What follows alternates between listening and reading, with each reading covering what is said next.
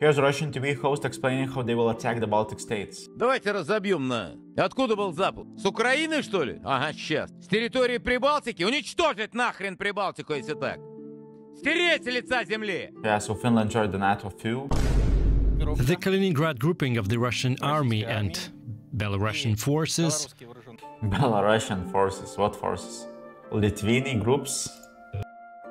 Cut them off from the rest of NATO, while soldiers from the Western Military District advance into Estonia, Latvia and Lithuania.